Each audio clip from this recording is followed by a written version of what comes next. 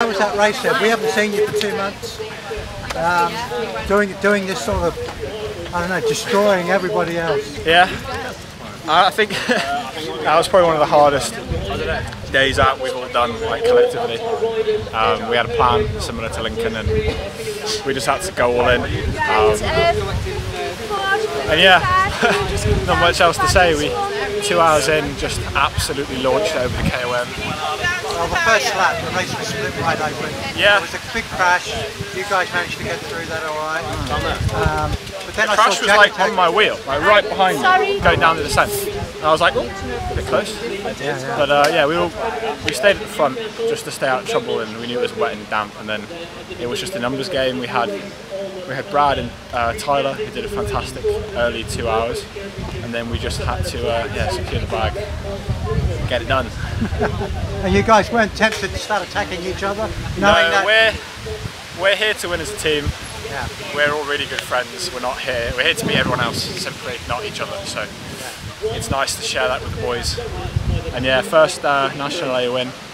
Well, you guys were with a lap to go, 6 minutes ahead. Yeah. Do you realise just how stunning that is? I'm sure it will sink in later, but we got to 36 seconds and we were like, oh, we cracked them.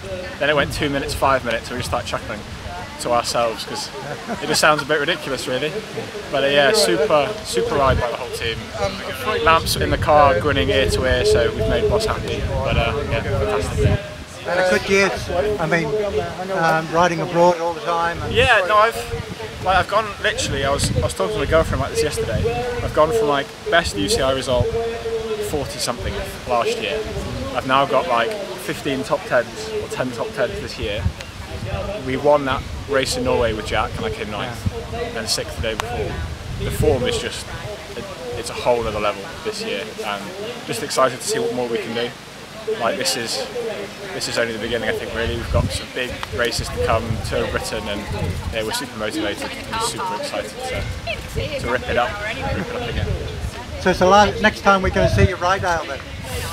In the UK, yeah. I don't think I've got another UK race planned. We're doing KBE in 2 weeks, French race. Go there with big ambitions. We've got an amazing team for that. And then yeah, Rydell, we'll see you there. Try and do it again. Well done.